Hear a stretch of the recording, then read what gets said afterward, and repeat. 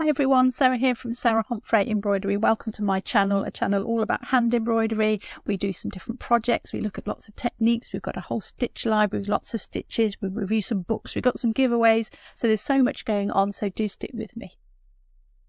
So I know lots of you are supporting the channel with your channel memberships and your patron support as well, and also the super thanks. You click the super thanks button if you enjoy a video and you like it, and people have clicked that super thanks button below and donated to us, so thank you very much if you've done that. So this week I want to say thank you to Agnes, Sharon and Karen, who have all donated that way. It's much appreciated. The money goes into equipment for the studio and some more lighting we've had recently as well, so it really is appreciated. Thank you. So we've been looking at Stumpwork embroidery a lot recently, or you might know it as raised embroidery, so any three-dimensional embroidery that comes off the surface of the fabric, and we've done a few videos on that now. Recently done the teddy bear, this little one up here. If you want to have a go at him, we'll put a link to that video up. You can follow my step-by-step instructions on how to make him, and if you are making one and you want to share him on YouTube on my channel, then do send him in to me. I'll put a link to the email address you can send your images to in the description below this video. We've had one in already from Pauline. Thank you, Pauline. He's really super. It'd be great to have a little teddy bear picnic display, so do send those to me if you're going to have a go at the teddy bear project.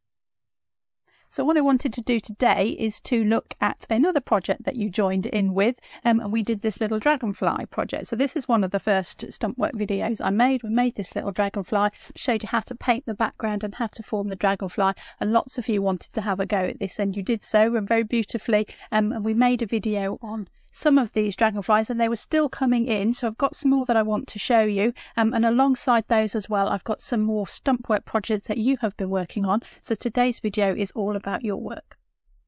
Okay, so let's dive straight in, and we're going to start with Kelly, and I have to apologise to Kelly because she sent her dragonfly in for the first video and I somehow managed to miss it and didn't put it in, and I felt really bad, and Kelly said it was fine, but I still felt really bad, Kelly. So we're going to start with yours because it's really beautiful dragonfly that you worked here, and you had a go at the background that I showed in the video as well. So we did a hand-painted, hand-drawn background, and lots of you interpreted the background in different ways, and that's really wonderful. It's what I love about doing this sort of thing, is that I give you an idea and I show you how I might do it, and then you can take it and run with it and do whatever you like with it. And Kelly has done the background. She's had a go at this background and it's really beautiful. So she's got painted on there. I don't know if it's painted or if it's using pencil. You can use coloured pencils on fabric, they work really well, and done the ribbon work for the leaves at the front, so just adds a little bit of dimension to it to do those different techniques together, and we'll talk about that a little bit later as well.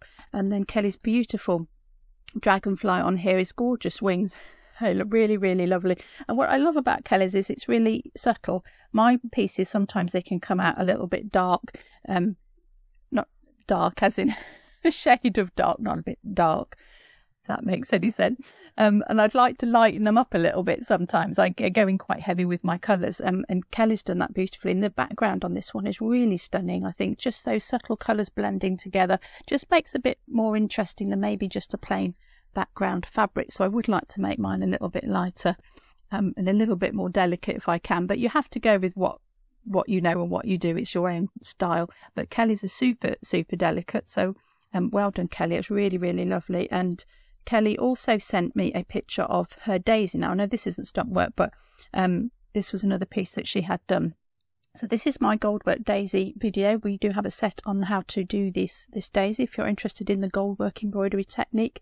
And again, Kelly has taken her style into this as well, which is what I really love. Now I did mine on a really strong purple background, and it was purple and it was gold, and it was like and Kelly's just toned it all down a bit, which I really like actually, and she's done a really subtle background on this goldwork daisy, and look how delicate it looks.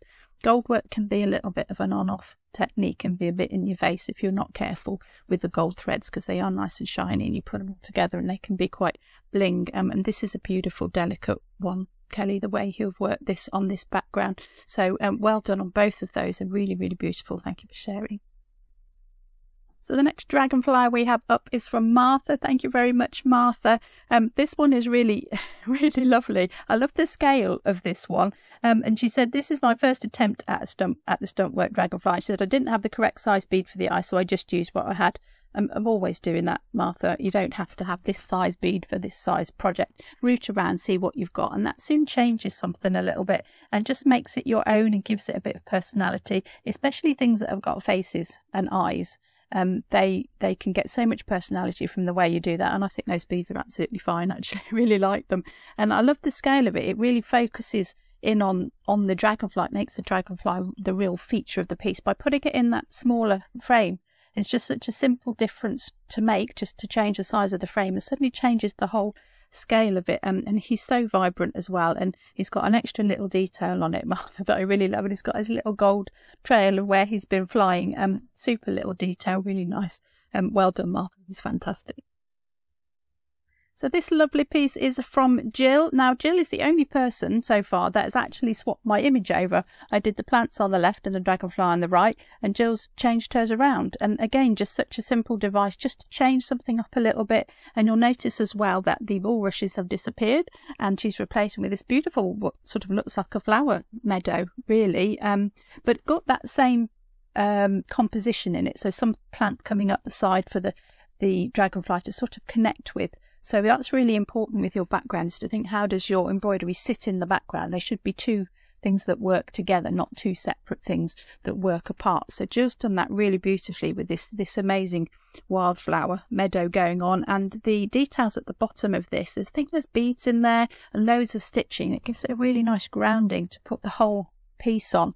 The dragonfly is flying, but the environment he's flying in is well and truly grounded, and it just makes for a really beautiful composition. Really great choice of background fabric as well, Jill. Just got a little print on it that suggests a few more plants, and it just all ties in together. So just these little changes, you can really put some stamp on it and make it your own. Thank you for sharing that, Jill. It's really beautiful. So we've got another one here, and this one is from Derryn, and this one is so different. And as I mentioned previously, I love seeing how you change these designs. You take something that I've taken and you run with it and you do your own thing with it, and this one for Derryn is doing just that. Derryn says a bit wobbly, but I really enjoy doing this. Doesn't look very wobbly to me, Derryn. It looks absolutely beautiful, and I love the colour scheme of this. The dragonfly wings have got a kind of a blue background. I think they're see-through. I'm pretty sure that's a see-through fabric, but it's blue, and with the gold edging, it just is absolutely stunning. Blue and gold. You can't go wrong with blue and gold. If you're doing something in gold work, you need a colour stick blue with it.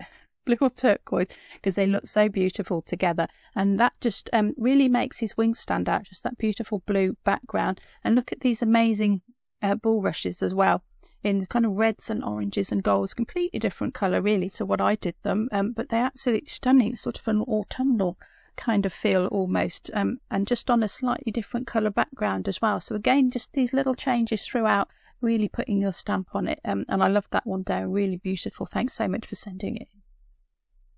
So we're going to look at dragonflies now in a little bit of context. So this beautiful piece here is from Rebecca, who very modestly says, I'm a very amateur embroidery, but I think you can see from this that Rebecca's doing herself a little bit of a disservice. This is a really stunning piece, and it's got so many little details in this. The more you look at this, the more you see. So we'll try and go over some of them. So we've got little Stumpwork details in here. So if you look at the tree, there's some beautiful, exquisite little birds flying around the tree. There's even a bat hanging off it. I love bats. I think they're brilliant. Little bat hanging off the tree, and we've got a bumblebee in the flower as well on the other side, and the butterflies in the flowers too. And then if you move around to the bottom, I think there's a little ants at the bottom, the little black things, ants or bugs or something like that. Absolutely amazing detail in it, really lovely. And there's a little hedgehog under the tree as well, and the toadstools, and then the dragonfly is sitting right in the middle. Now I don't know what scale this is, Rebecca. If that dragonfly is anywhere near the size of the dragonfly I did, this piece is enormous, but he's just in the middle and just sitting nicely framed by the woodland and by the tree and by the things underneath. Beautiful composition there, really lovely little details in that. Is so beautiful. And then something very along the same lines is this beautiful box. So this is covered in lots of Stumpwork techniques throughout this box, and you can see that they go around all the sides as well. It's not just one flat piece. Now she's taken it around the sides of the box and taken this oak tree around. And we've got some wrap beads. That's a stump work technique, and you can wrap some threads around beads and they make great berries and acorns and things like that. We've got some wired shapes, so some of the leaves are wired that have come up away from the surface, and that's exactly the same technique as the dragonfly wings. You just don't do it in a sheer fabric. You can do it in a green fabric, or you can stitch it. Lots of different ways of doing the leaves there. And I think there is some needle lace in there, Rebecca, on the acorns, possibly at the bottom, can't quite see, and the little butterfly standing out as well. So a real heirloom pieces. Both of these pieces are real heirloom pieces and got such character in them. Really fantastic pieces. We've got one now from Gail that's done on a slightly different fabric. So this has been done on a canvas fabric. So your canvas you would normally do needlepoint on, and Gail's doing something quite freestyle on this. She said, I've sent a picture of the start of my bugs project, called it Mr. Bumblebee, for obvious reasons.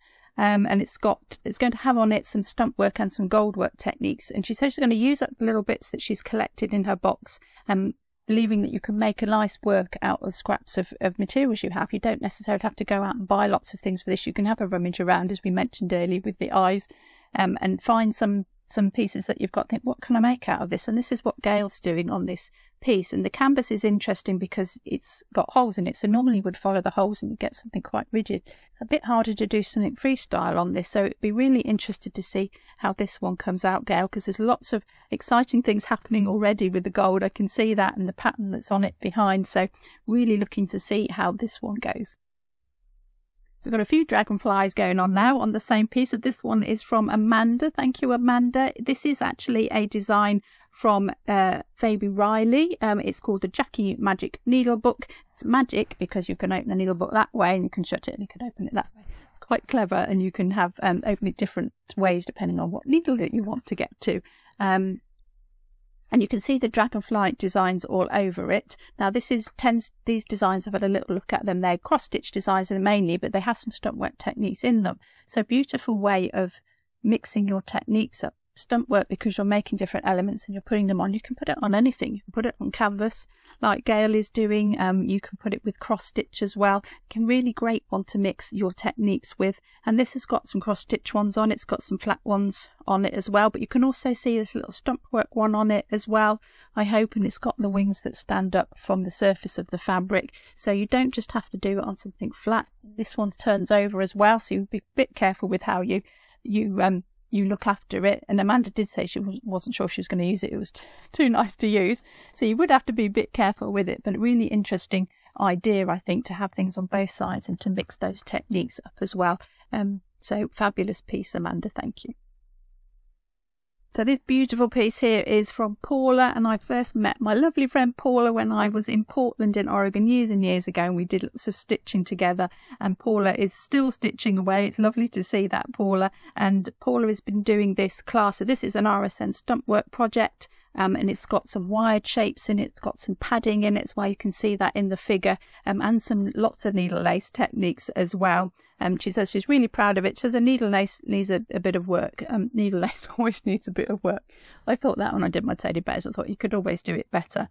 But one thing I love about hand embroidery is those little parts of it, actually, the slight, I call them slight imperfections, because if you make everything perfect, to be honest, I think it's a little bit dull after a while. And hand embroidery is like handwriting. You know, you're putting your own stamp on it, you're putting your own style on it, and your handwriting, your hand embroidery is what makes something a little bit different. So my advice to everybody who is stitching is to embrace that about hand embroidery. Embrace those tiny little things that maybe are not perfect, because that's what truly makes it your own, and just really enjoy the process.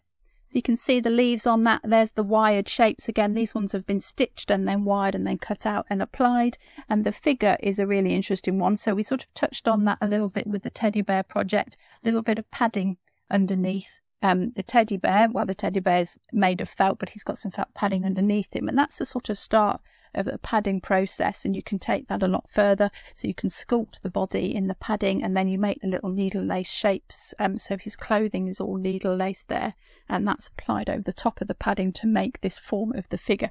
So it's getting quite technical when you get to that sort of level of it, but this is a really lovely design and a great way to have a go at these different Stumpwork embroidery techniques.